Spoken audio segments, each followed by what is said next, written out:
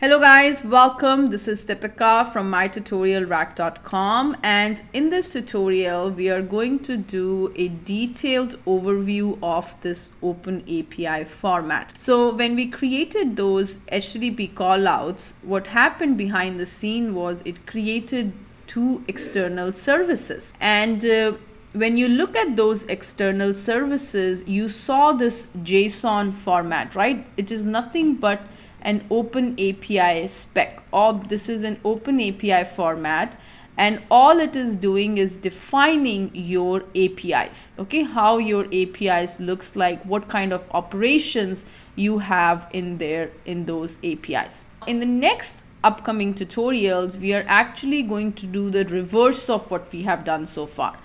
Up till this point, these external services were automatically getting created, whereas in the next couple of sections, we will actually manually create this external services by providing this spec, the JSON that you see, the Open API spec.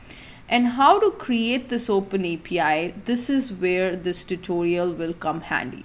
Open API itself is a completely different topic, but in order to understand the next few sections, you at least need to know how to write Open API, and at least need to understand if you see one Open API spec, right? You can understand what it contains. This is very important, but I have found this online tutorial, which is this website Smart Bear, and it contains a very good Open API tutorials, and this is what we are going to refer in this particular course.